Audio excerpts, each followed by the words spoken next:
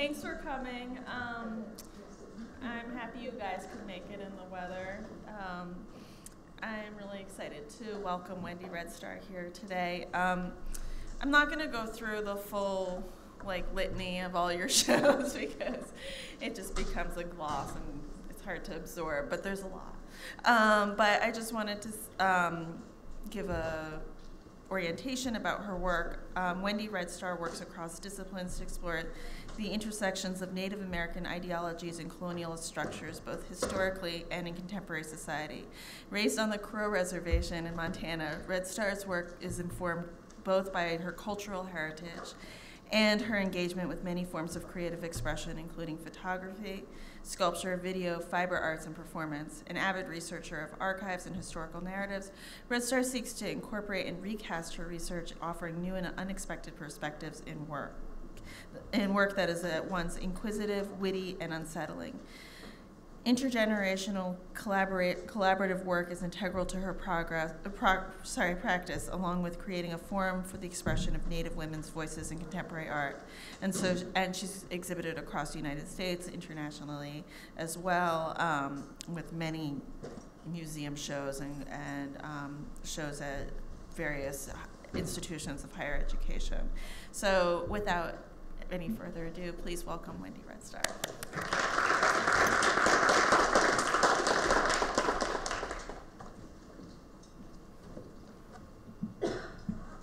Hi, everyone. Thank you. It's been super exciting day waking up with the weather. My mom in Colorado texting me, "Oh my God, it looks awful over there." So thank you so much for braving the weather. And I want to thank the art department and the faculty and staff and Teresa for bringing me out. It's a great honor. When I was in undergrad, I went to undergrad at Montana State University in Bozeman, and my parents bought me this used Subaru sports car, which I thought was super cool, and it had a brown university sticker on it, and I just kept it on there. So it's kind of fun to, my first time here in Rhode Island. Now it's legit. But yes, thank you so much, and I had a wonderful time visiting with the students. It's always fun to see what the students are into. Keeps me on top of things. I might take some of your ideas, incorporate them into my own work, but thank you very much. I want to start out with a few most recent projects. There's an exhibition that's currently up in Las Cruces, New Mexico. The title of the show is called The Maniacs. We're not the best, but we're better than the rest. And it's about my father and his musical history, starting from his childhood. At the age of 5, he was trained as a classical guitarist. And then he went on to join the Marines. And when he was in the Marines, he started a band there called the Maniacs. And they pretty incredible. The Marines let them play for 2 weeks to raise money for a Jerry Lewis telethon, and they raised $50,000. And then when he finished his time with the Marines, he moved back to the reservation, and he started the band again, but this time with cousins and his brothers, and again called it the Maniacs. So what you're seeing is an image, a promo image, for them of the reservation Maniacs. Their mascot was a goat. And the show consists of all found family images and a lot of conversation. My dad's still alive, he's 76. A lot of phone conversations with him, kind of back and forth. And the reason why I wanted to do this exhibition is because I grew up kind of knowing about the Maniacs and thinking of them as being sort of this legendary band, and there are no recordings of the Maniacs. And I'll have tribal members who attended their concerts come up to me and say they remember them, and one person said the white people had the Beatles, but the Crows had the Maniacs. And so they were a cover band. They were known to play over 300 songs. And this is my dad during his time at Camp Pendleton and about to go to Vietnam. And he joined the Marines when he was about to turn 18. He dropped out of high school. And then he got his GED. And so it starts out with this timeline. During the opening, Las Cruces was a great place to have it. I was just excited about the space, how large it was, because I wanted to create sort of this rock and roll hall of fame for them. But not really thinking about the big military community that Las Cruces has.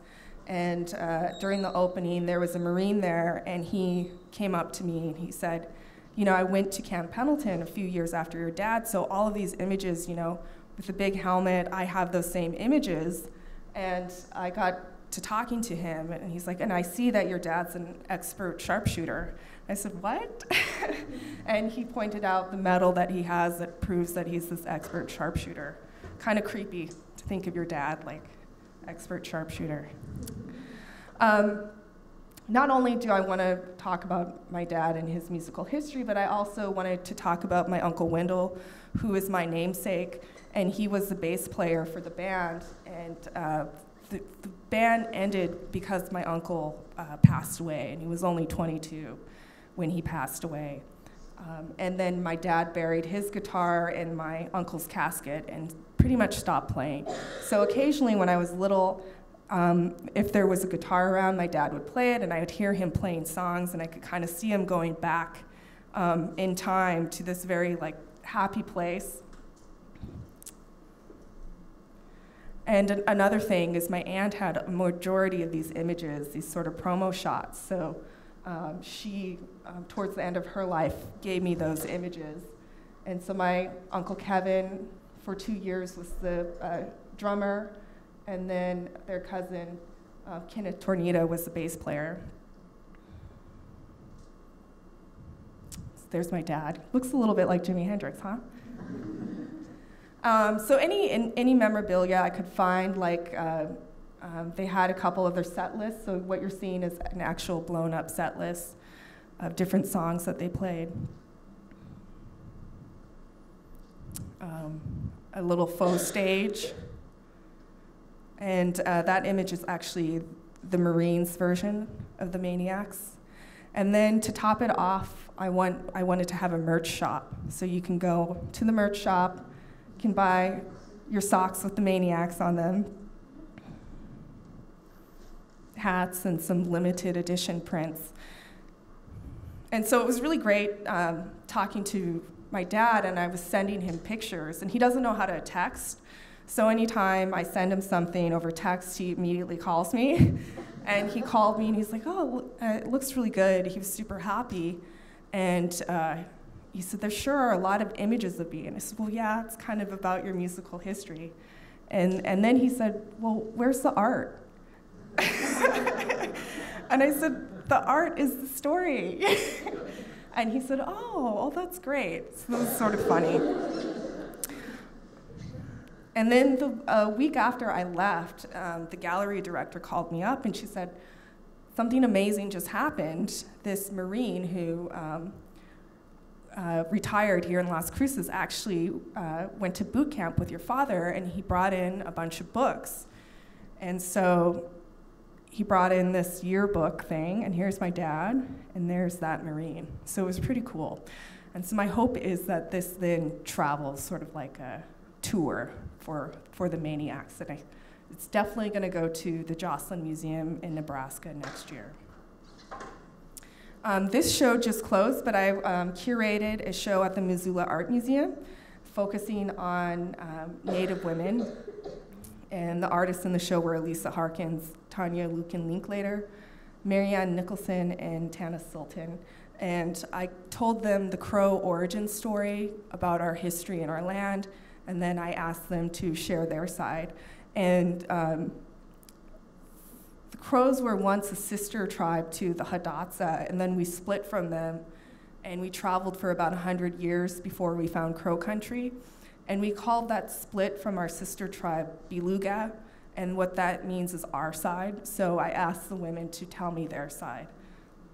And so here's some of the work in the exhibition.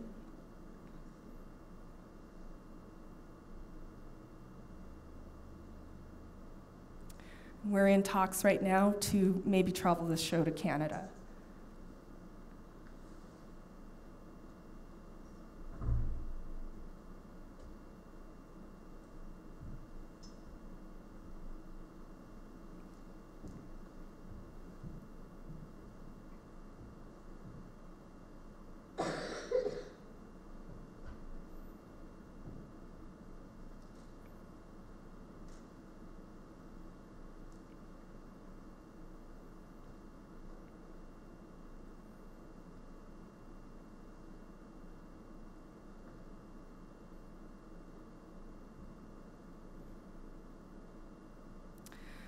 So just last year at the Q Foundation in Manhattan, I had an exhibition curated by Michelle Grabner. And I decided to focus on this event that happens on my reservation. I'm originally from Montana, and I grew up on the Crow Indian Reservation. And we have this event that happens every third week in August called Crow Fair. And the crows, in Crow, it's called Umbuxbilua, which means where they make the noise. And Crow Fair was started in 1904. So my grandfather was born in 1907, and my grandma was born in 1920, and they attended Crow Fair their entire lives, my dad, and then myself, and hopefully my daughter.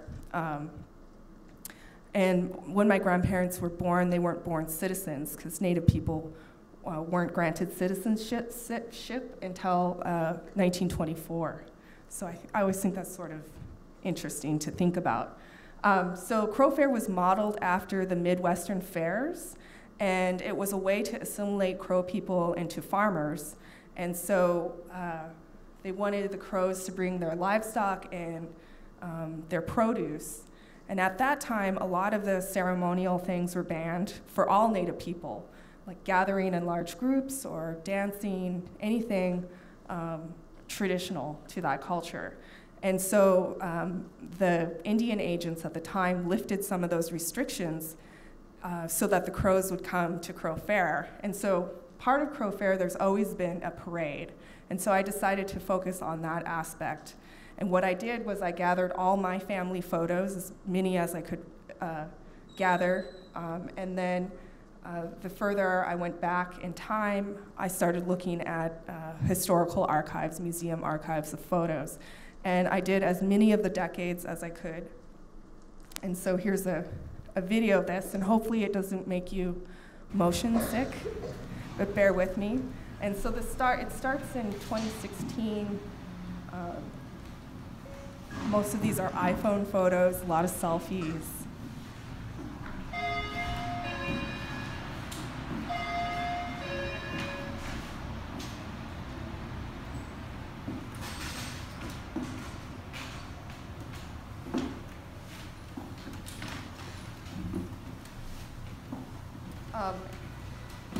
So at Crow Fair, I wanted to talk a little bit about, we have this whole kind of system about bragging.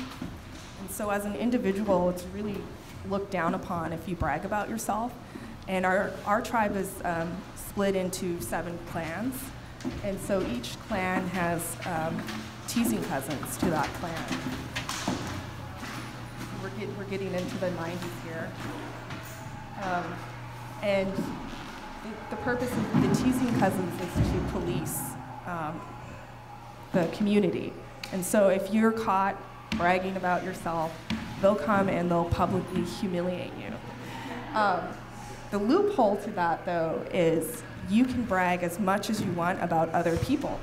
And so what you're seeing a lot with these women on horseback is what they're doing is they're parading the war honors of the men and the family. So you'll see that they'll have shields or they'll have war staffs, things like that. So that's the way to get around it. And the thing that I love to think about is the cars are also dressed exactly like the horses, so it's translated. So now we're into the 80s, and actually just passed, this is the 70s. And these are slides that my father took, and my mom was going to throw these slides away because she was moving, and I got them. So luckily I did. There's these great images from the 70s. And I believe this pops into the 50s. And then the 40s, and this woman right here is my grandmother. And this woman right here with her arms out is my grandmother in the 30s. And we're into the 20s. And this little girl here in the polka dotted dress, that's my grandmother.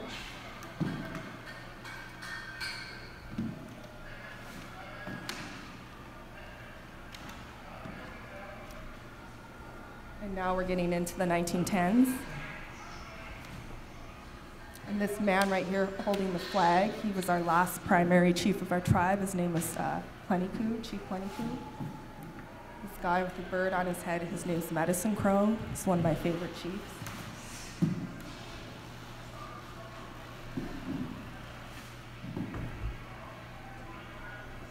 Now, what I like to think about too is all the personal photographs are all from Crow's perspective.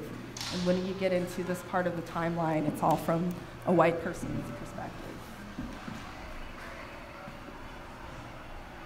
Now we're in the 1900s.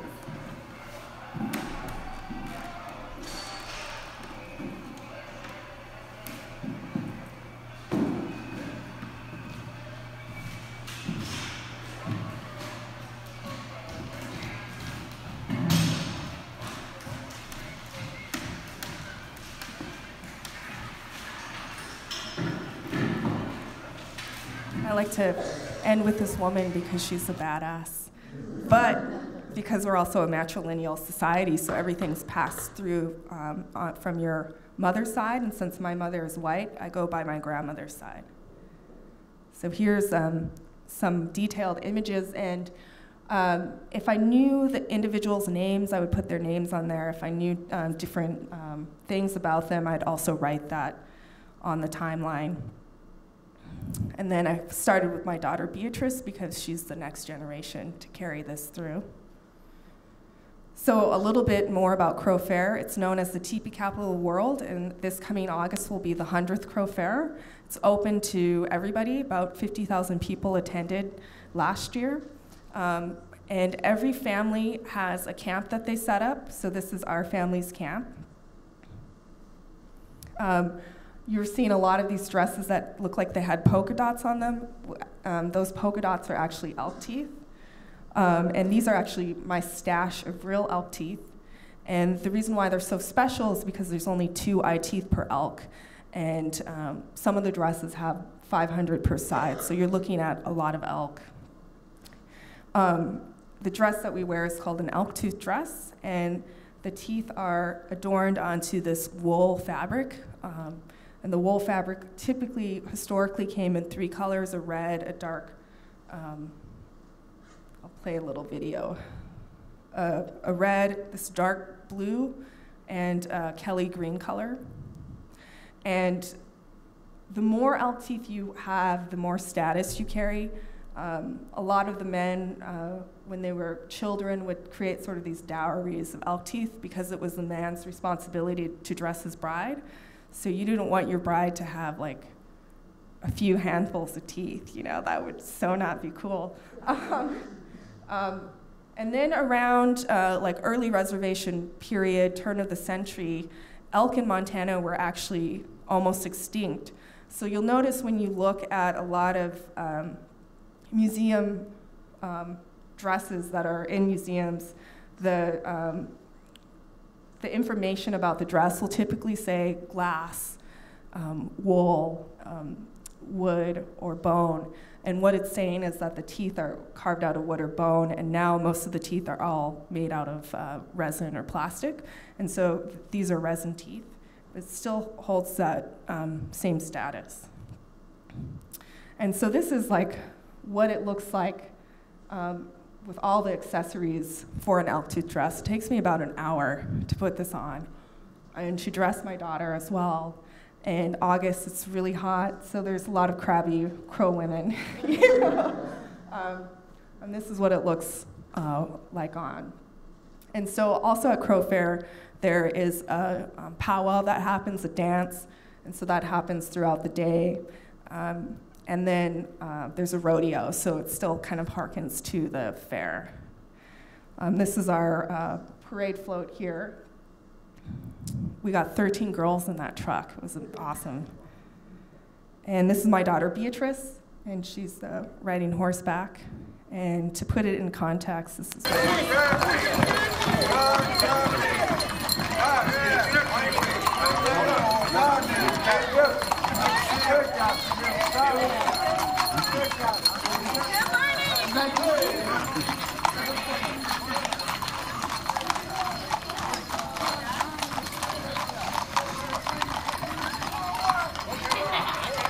so I better see all of you at next Crow Fair. I like to put this little clip in here. How many of you know who John Trudell is? Does anybody? Oh, that's good. Awesome. I really love listening to John Trudell speak. Unfortunately, he's not with us any longer, but he was part of the American Indian movement. He was an activist. He's a poet and musician. And he was in this documentary called Half of Anything. And he was asked this question, what is a real Indian? And I think I always knew this subconsciously, but it wasn't until I heard him say what he's going to say that it really kind of exploded for me. And so I'd like to play it to kind of set the tone for the rest of the lecture. What is a real Indian?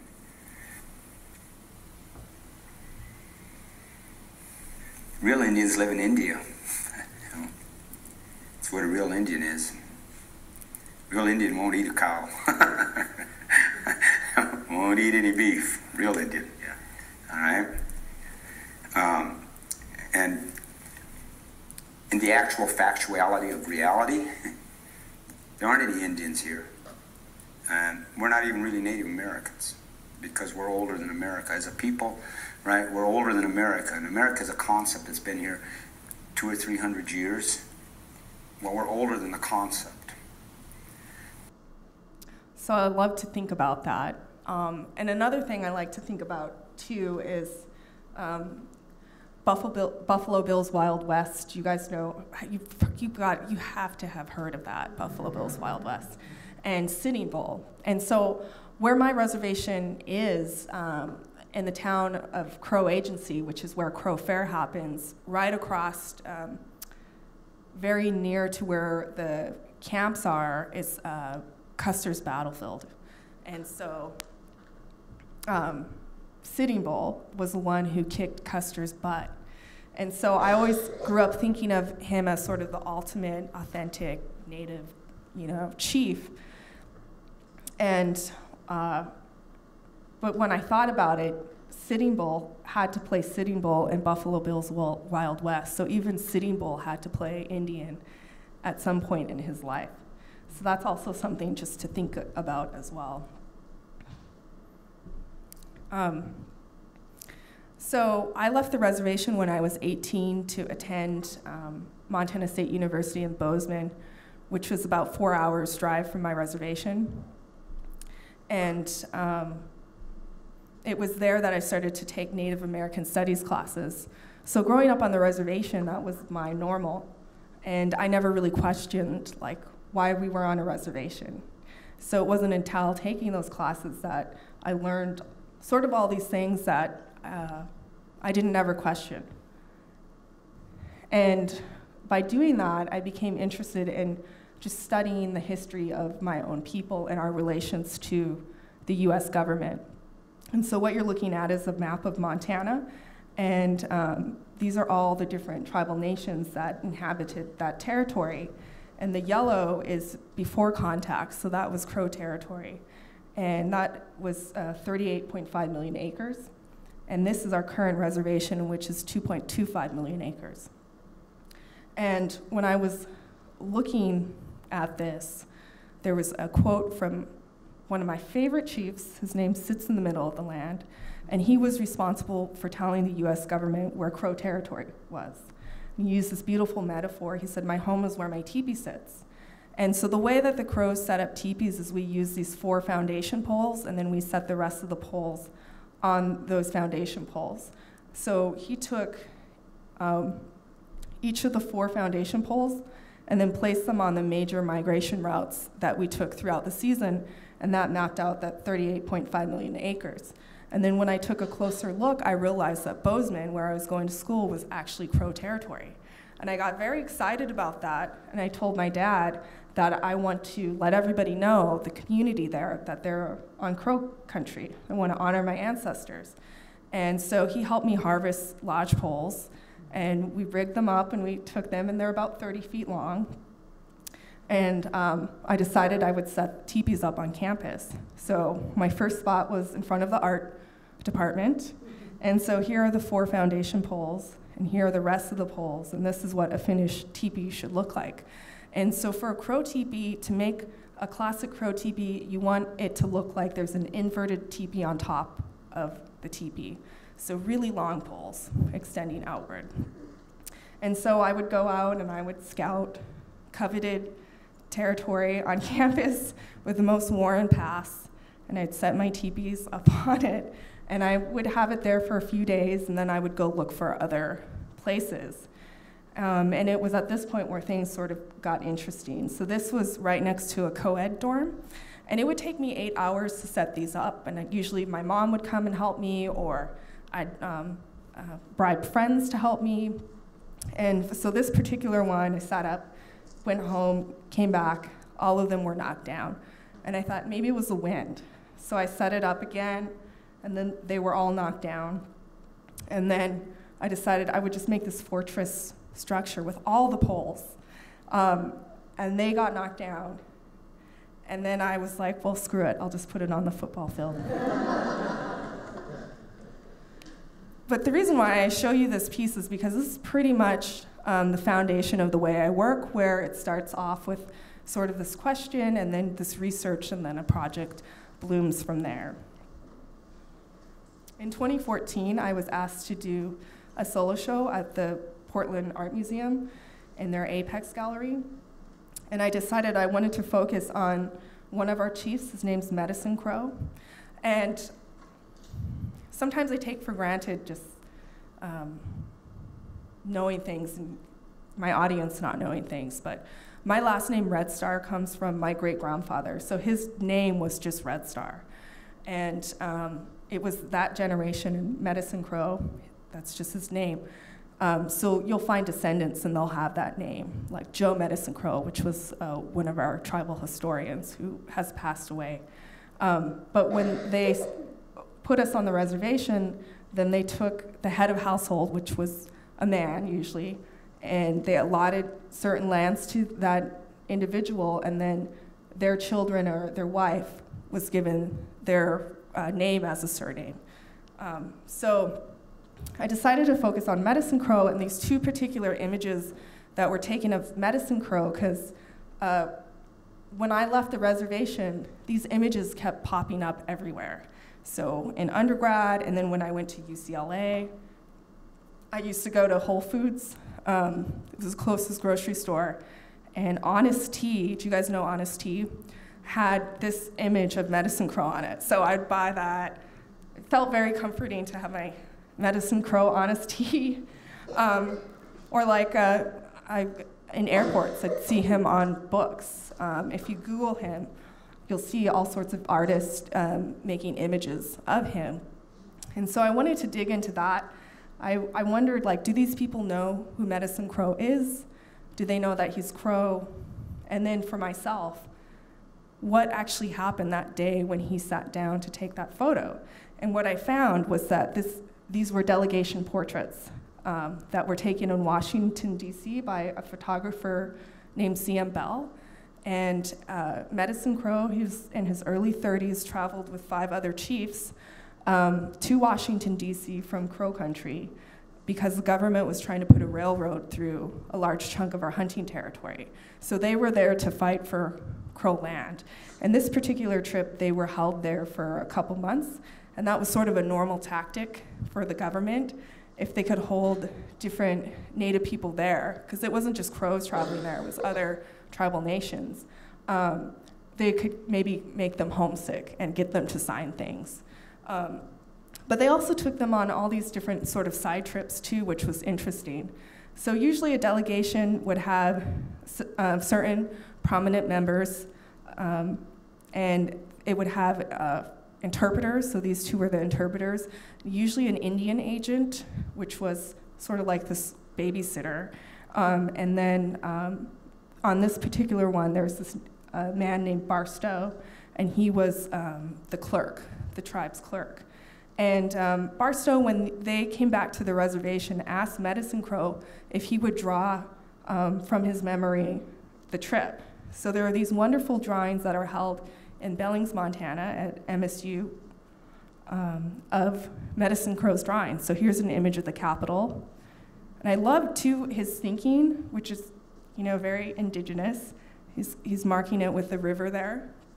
He thought this was a chief, so it's got a war bonnet on. 3 different types of boats. Great little fishermen, fishing action. 3 different types of trains. Looks like Abe Lincoln, doesn't it? And then the other thing that I did was I started looking into each of the different chiefs and facts and history about them, what I could find, and what I realized what they were trying to state through their clothing was how they became a chief. In order to become a Crow chief, there are 4 things you need to do. You need to be the first in battle to touch an enemy warrior, snatch a weapon from an enemy in hand-to-hand combat, steal a horse within an enemy camp, and lead a successful war party. And we were like excellent horse thieves. We had a lot of horses. When Lewis and Clark came through our territory, we stole all their horses. So we were just really good at that. So this ermine or weasel on his arms meant that he captured a gun. And if he has that on his legs, that meant he captured a horse. This is a eagle feather. It's a coup feather. So coup is like a war honor, and that meant that he touched an enemy in battle. So this is Old Crow. And Old Crow, actually, this wasn't the first delegation to go. In 1873, there was a delegation, and he was on that delegation. He's about 50 years old. Looks pretty good, huh? This is Pretty Eagle. And through my research, I found out that he's actually my clan father. He's Pagan. We're known as the treacherous clan. We are also known to hate water. So it's kind of interesting. I live in Portland with all the rain. But one of the things I found out about him that I didn't put 2 and 2 together was that when he died, the sort of honorable way to bury chiefs at that time was to put them in the back of a wagon box. And so he was buried in the back of a wagon box. And then a few years later, this man came and dug up several bodies, including his, and his body ended up getting sold. And the Natural History Museum in New York had it for like about 72 years. And then we were able to get it back, and his body came back in the 90s. And there's a place on the reservation called Pretty Eagle Point. And so I would go there as a kid, not having any idea, but that's why that's there. This is Two Belly. So there are 2 sort of sections of crows. There's the mountain crow and the river crow. And so he was a river crow. That's why he looks slightly different in like hairstyle. But he's wearing this really amazing coat that is modeled after military jackets of the time, really popular towards the end of the 1800s. And I was able to utilize some of the Native American collection at the Portland Art Museum, and they happen to have a crow jacket very similar to this. So it gives you a great idea of the tremendous like color and vibrancy that you would see in those portraits. This is Plenty Coup. So In 2012 and 2013, I moved back to my reservation from Portland, and I managed Chief Plenty-Coup State Park, which is on our reservation. And I found out through this research that Plenty-Coup, when he was in Washington, D.C., they took the group of chiefs on a side trip to Mount Vernon. And he was so enamored with Mount Vernon that he wanted to create a miniature Mount Vernon on the Crow Reservation. And so that's what Chief Plenty-Coup State Park is. And it houses like all his personal objects, a log cabin home, which was the tallest house for the longest while on the reservation, and a lot of his personal objects and other tribal members' objects. And he's buried there. And so the way his coup feather is on his head at this low point meant that he was the very first person to touch somebody in a battle. And then Medicine Crow, I always love to point out that this right here is actually hair extensions. And so the men like to wear these really long hair extensions, and they were made from people in mourning. So big thing for crows when people die is that you cut your hair off, because hair is power. We actually have a chief named Chief Longhair, and he had hair that was so long it could wrap around the base of a teepee. And that bundle's actually at Chief Plenty-Coup State Park. And so they would use sticky pine pitch and sort of weave these hairs together to create this really long hair extension. So I just imagine them walking away with their nice hair extensions. And so it attaches to this beaded sort of harness. The other thing I always talk about is these hair bows. And this one's actually broken. It's supposed to look like this. And in order for him to wear that, he had to overcome an enemy and slice their throat. So I love thinking about honesty and a little throat slicer on there. They took them to one of the first circuses. And so Medicine Crow did drawings of that, and they fell in love with these drawings.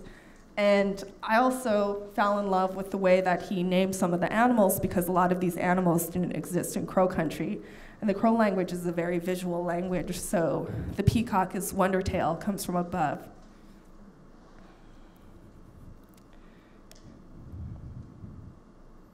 And we have catfish, so that was no problem. And so at that time, I was trying to think of like, how can I have these? You know, I love these images. And there was an advertisement for a place that would take your kids' drawings and turn them into soft toys. And this particular company was in Australia. And so I took this camel, which he calls an elk with a large back on him, and cropped it, sent it over, and this is what came back. And I kind of love this process of what they decided to keep and what they edited out. So here's a big snake with legs. And then we have mountain lions, so he just called it this lion a mountain lion. One of my favorites, the monkey, the man dog.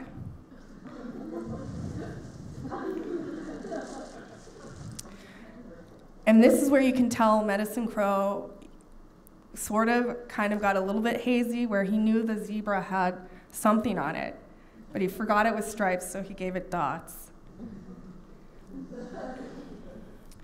So at this time, I was working a full-time job. I'm also a single parent, so I raised my daughter 50% of the time. And so I was using any bit of time I could to make art. So I used all my sick time and all my vacation time. And so this one night, I was working on all of these delegation portraits, and I had a stack of Xeroxes that I could sort of write notes on. And my daughter, Beatrice, wanted to play. I was like, oh, shoot, I can't. You know, I still have stuff to do. So I gave her a stack of these images. And I said, just go mess around. And she came back and plopped this down. And I was still trying to figure out how to kind of make the show come full circle. And I asked her, would you like to be part of the show? Because this really is about the next generation and how they're going to own and take care of this history. And she said yes. So I set her up with a little studio. and she produced about 20 drawings. And then she came to the opening with me, and on the way to the opening, she said she wanted to talk about her work.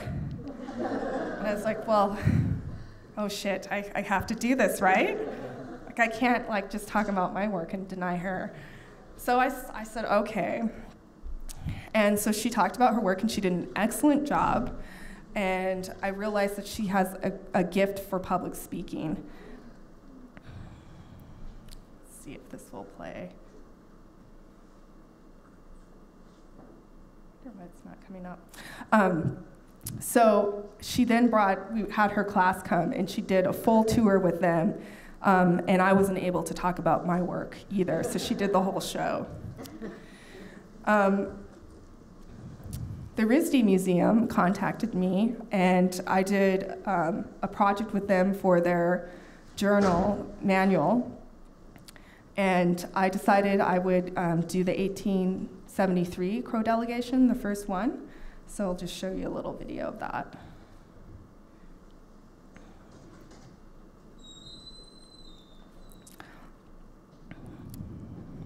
And so you'll notice this is the first delegation to ever go to Washington, D.C., and it's got chief sits in the middle of the land.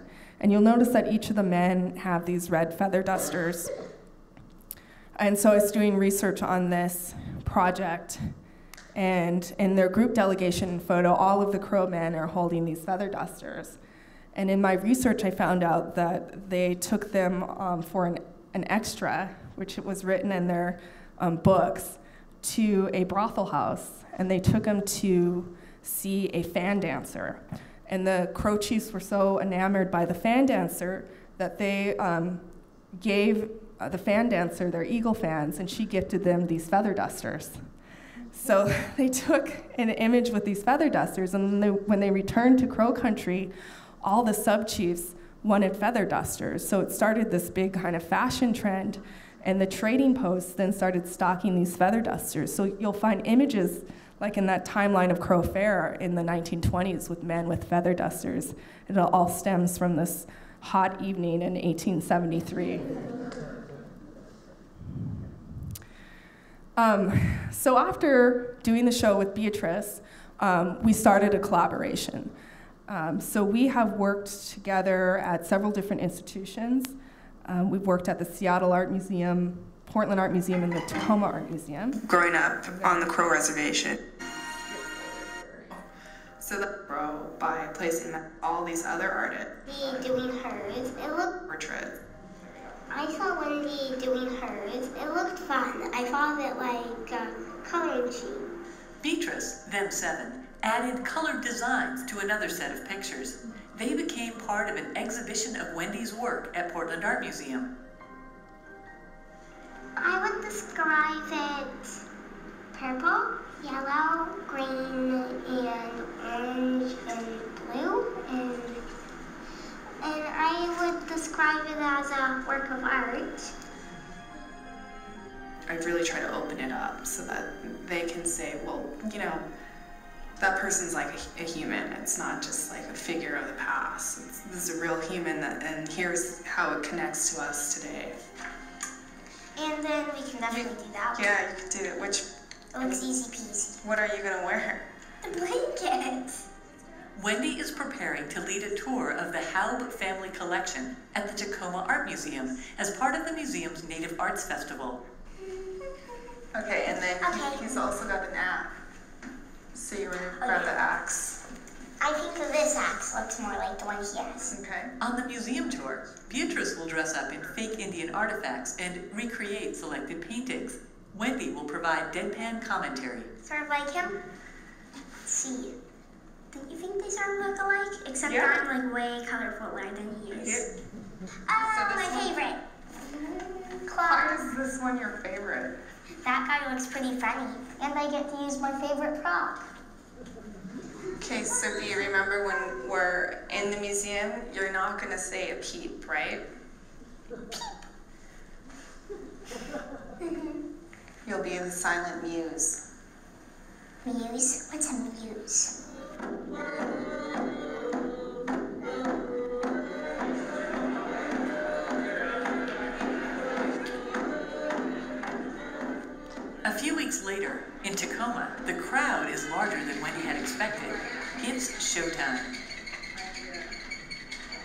one of the rules that the Halp family wanted when they wanted to purchase artwork is that none of the images in this exhibition would show any violence. So to make sure that we really shield ourselves from violence today, we are going to wear our rose-colored glasses. So Beatrice, should we put ours on? This is one of our favorite pieces in the collection by artist E. Burbank.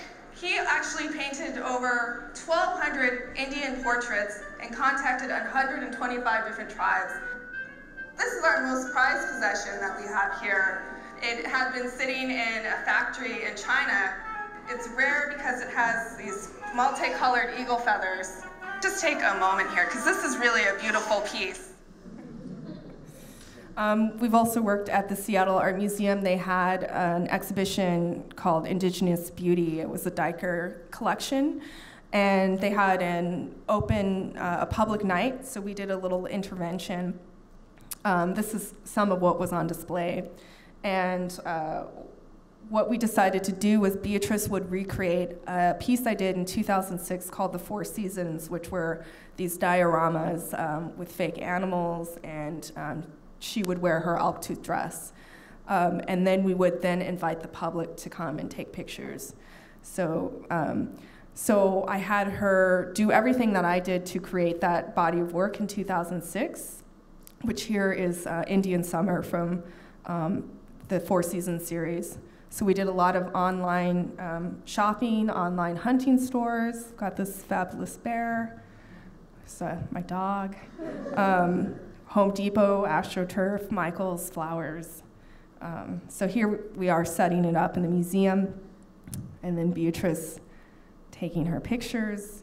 And then when the public came, we had a camera unit set up that was hooked up to this computer that then beamed it up to the second floor at the entrance. So when people took their photo would be projected at the entrance, and then they'd see themselves on display before they went and saw all the native objects on display. So here are some of our people. We went back to the Portland Art Museum in 2016 and participated in Contemporary Native Photographers in the Edward Curtis Legacy.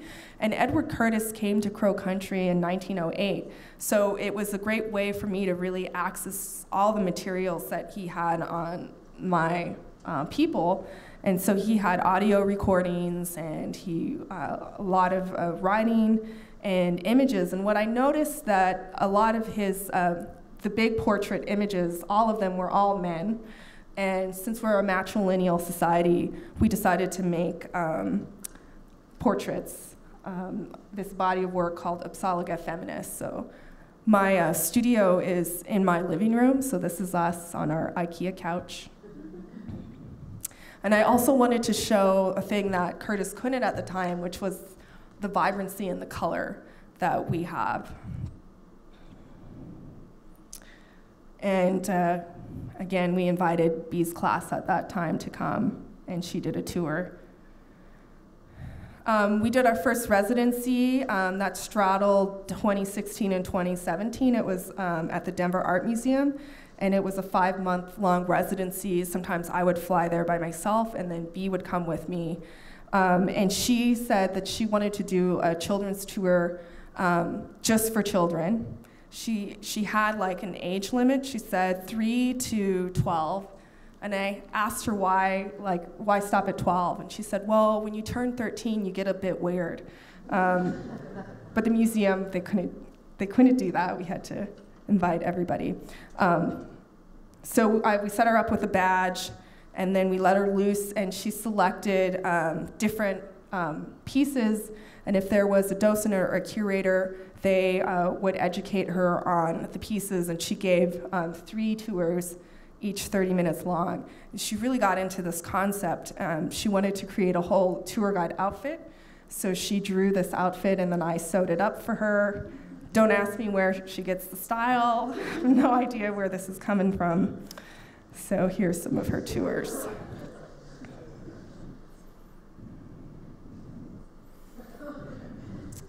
And now I'll play a little video of that experience. another aspect of my practice is working with my daughter Beatrice, and it's really wonderful that she can come here to the museum, and she's also a working artist doing her thing, and we're collaborating together. And we're really interested in the Crow women's objects, mainly because I, as a mother, want to pass things down to Beatrice, and I want to learn as much about how the women made a lot of the material objects.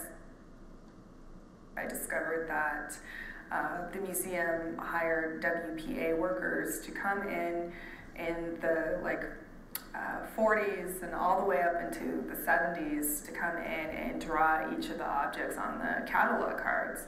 And there are these exquisite drawings, watercolor drawings, that depict each of the objects. And so that's something that I was really drawn to, because it's another artist who's had intimate time with each of those objects. So I'm really interested in maybe trying to find out who those artists were, more about that program, that important part of our history, and just kind of drawing a connection between them and my culture as well. I'm going to tour children as a child through the Western and Native galleries. So they were able to experience a child teaching them, and also to be able to learn about Native culture, Western history, then maybe do some activities that may inspire them. Well, I think that sometimes it's easier to understand another child than to understand an older adult.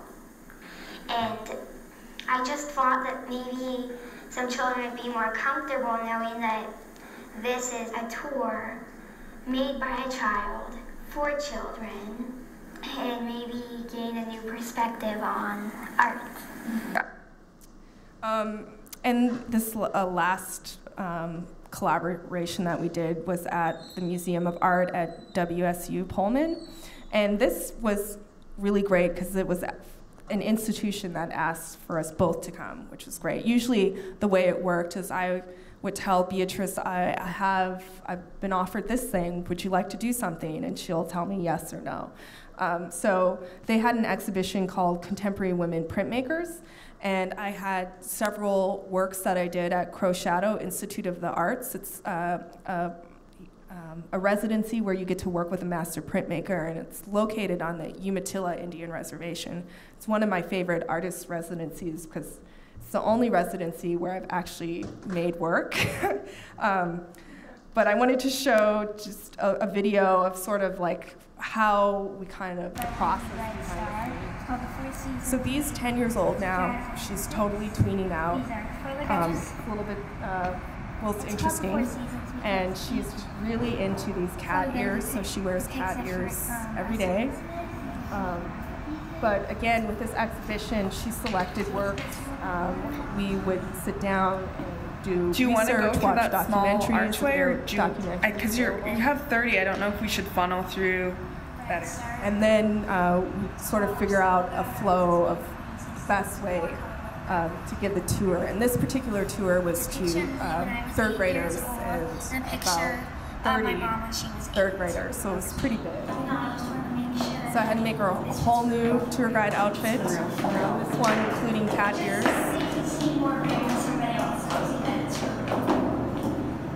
And this one is actually a slightly different color, if you didn't notice. This is for real.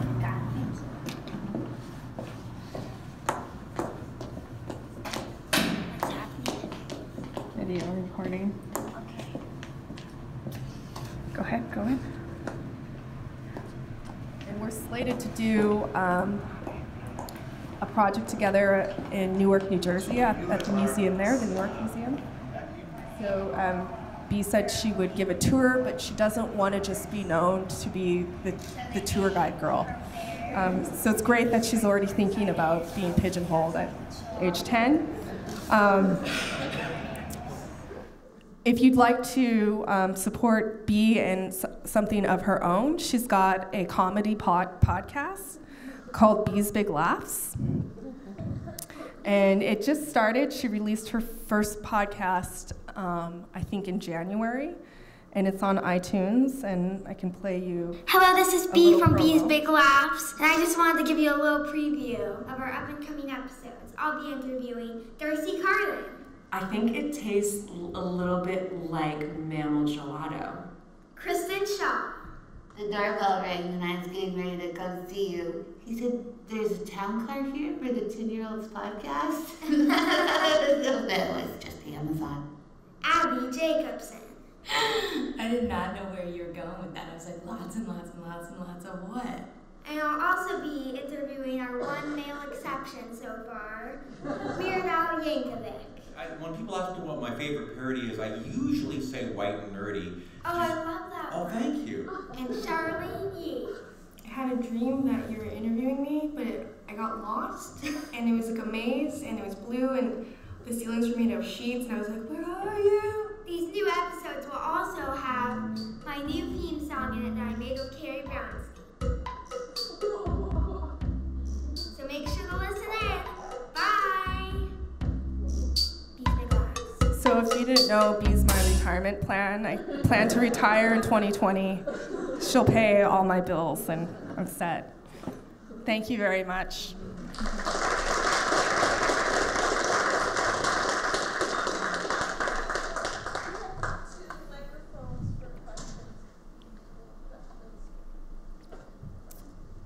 Yeah, if you want to ask me a few questions, go for it. We could pass them around too. I think we.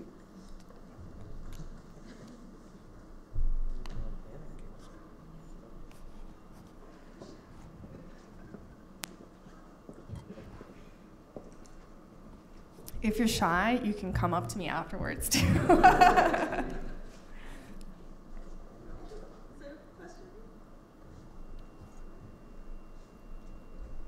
Question?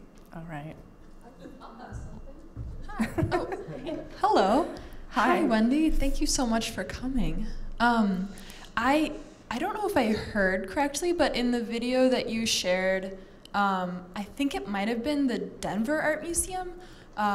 I heard, and there was this moment when you, B, and those joining your tour guide put on the rose-colored glasses, yeah, in reference to what I, if I understood correctly, was a stipulation from the funders, yeah, of the exhibit that images of violence, mm-hmm, not be used. Yeah. And I thought that was a really powerful moment for me in thinking about the way that you so deftly drew attention to that choice. Yeah. And I was wondering if you could talk a little bit more about how you came to that decision, and also how you may have navigated other moments where the institutions that you were working with might have pushed back on your experiences or the narratives that you were putting forth. Yeah, that's a great question. The Tacoma Art Museum's pretty good because they know that they have a dilemma on their hands, and so they house the Haub family collection, and the Haub family is actually this German family from Germany who fell in love with the Pacific Northwest, and I think they actually have a ranch in Wyoming. What's that town with the Teton Mountains? You know what I'm talking about. Jackson Hole. Yeah, probably the prettiest place in Wyoming. Is anyone here from? Okay, good. Oh, okay, someone's here. I've been there. Okay. From there. Just talking trash about Wyoming. I feel like I can though, because I always drove through it to get to my grandparents' place in Colorado.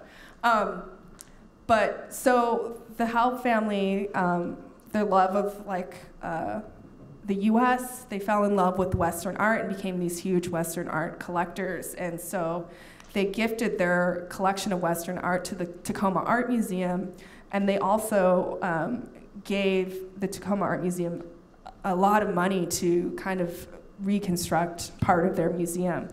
And so the way that the museum has sort of dealt with that is they've invited Native artists because they realize that that collection doesn't have any Native perspective. They do have 5 Native artists that the Haub family has collected, and they're all male Native artists. One of them being my Uncle Kevin. He's a well-known painter. And so they would invite Native artists to either do commentary, engage with it somehow. And Western art isn't my favorite art. So I was trying to figure out how to engage with the art, and through doing research about them, they have this thing about their collecting process, and it said that they wanted to avoid any depictions of violence. So none of the work contains, and I thought, wow, that's so weird because all of the art is about manifest destiny. So I found that really intriguing, and I just wanted to comment on it by saying we're gonna extra protect ourselves with these rose-colored sunglasses as a joke, because I find everything to be kind of funny. But I just thought, to me, that was a weird thing that they had, which I didn't know how to sort out, so that's how I sorted that out. Yeah. Yeah, any other question? Hi, thank you for coming here to visit us. So cultural appropriation is like a hot topic on campus and in cultural topics at large.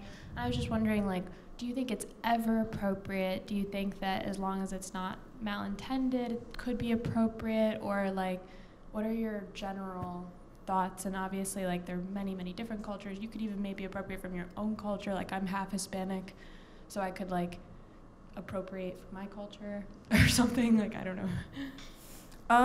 Yeah, it's a pretty hot topic, and I notice it comes up a lot with Native fashion. There's a big Native fashion movement, and they're always talking about that. But I think what I've realized through, especially the research with the delegation stuff, is that I'm always my limited brain or thinking that things are sort of steadfast are not steadfast at all. So for instance, a good example of that would be those feather dusters, where I might have seen those and thought, well, that's a traditional item coming from somewhere, and then to find out it's from a brothel house. So I think for me, another thing too is growing up, there's a whole thing about this is Crow for my generation, even my dad's generation, that it was geometric designs for crow beadwork and 7 colors. I mean, we still use that, but you couldn't go outside of that.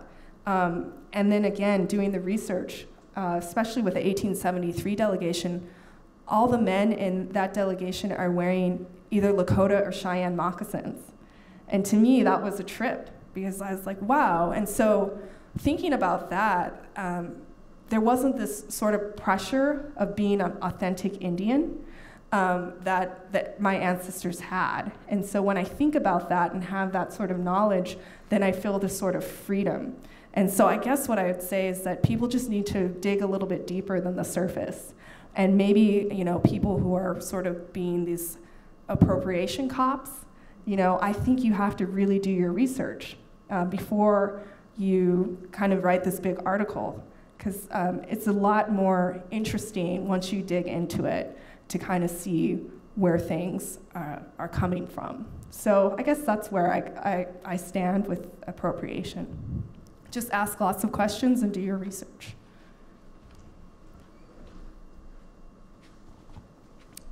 Hi, Wendy. Hi, Jim. In the same way that you're recaptioning the photographs, to jump on this question, as you're going through the objects of the museum, is there a moment of recaptioning those objects, or are you finding sort of,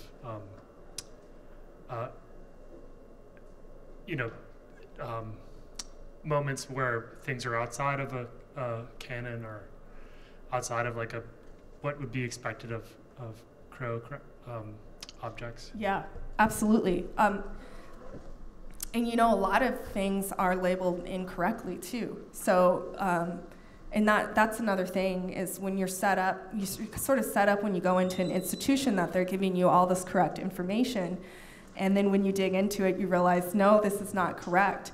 And so, for instance, at the Denver Art Museum, there'll be things that are labeled Crow, and they're actually not Crow. They're from another tribe. And I was doing some reading that a lot of times, because like when I talked about how we had a lot of horses, well, during like reservation period, a lot of other tribes would come and they would trade with us for horses. And they would trade their like beaded objects and things like that. So then those beaded objects, when some collector would come, a Crow would sell them a Lakota pipe bag or moccasins, and then that item ended up getting into the museum and listed as Crow. You know, so there's all these really kind of interesting things that are happening. But some of my favorite stuff is just seeing like weird mixes of items. Like there was a Crow cradle board with Betty Boop in it. And I was like, I love this, you know? So I love that sort of freedom and not getting stuck in sort of this rigidness. And I feel like that happens quite a bit with my generation. We're a little bit rigid and we're a little bit desperate to kind of hold on to authenticity without like really kind of realizing that there's a lot more freedom. And that's how I think we've kept our culture. Our ancestors have kept that culture because there was that sort of freedom moving forward. And I'll do one more. I got stuck on the fact that there were no recordings of your father's music, and I was wondering if you ever heard it and if it got passed down, and if you and Beatrice ever sing those songs, or if the Maniacs have any other presence in sound, not only in photograph. I have no shot because I am tone deaf, so no one wants to hear me sing, but... And I was wondering what kind of music it was, too. Yeah, so it was a lot of like Motown, Ventures, a lot of blues they played. And my dad talks about this moment. He said it was the best day of his life, and I'm always like, well, what about when I was born? But they ended up playing the Battle of the Bands in Sheridan, Wyoming, which is about an hour away from the reservation. And they had like a horrible number. I think they were number 25, a 30, and it was a pretty racist town at that point. And so they got heckled and were told to go back to the reservation. And they ended up winning. And my dad said it was the most amazing time ever, you know. And so all I have are really those stories and no recordings. And I'm hoping that maybe when this show continues to travel, that things will happen. Like, it was very interesting to have that Marine show up. So I'm hoping maybe there is something that might kind of come out about a recording or something like that. Yeah. All right, thank you very much.